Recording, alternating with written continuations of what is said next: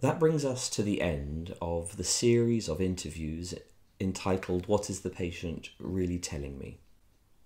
As practitioners, we are faced with a wide variety of different orthopaedic and osteopathic problems every day. Shoulders, necks, hips, knees, you name it.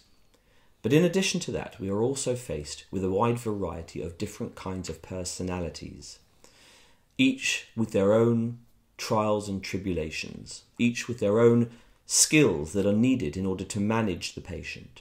And it's up to the osteopath to be able to deal not just with the osteopathic joint physical problems, but also to be able to know how to manage the psychological.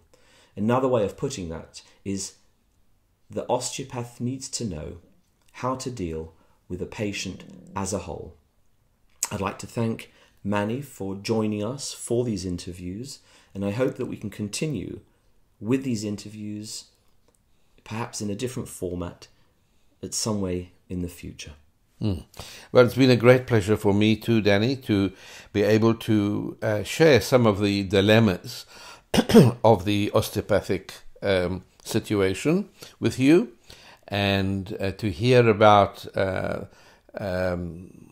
well, as you point out, it's the variety of osteopathic cases, but also the variety of personality types who cross your threshold.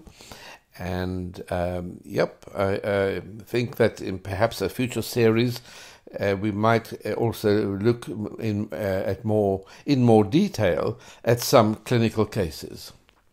If you're interested in following up on these interviews, you can either go to the Palm website or the Tavistock Institute website, which can be found in the link below.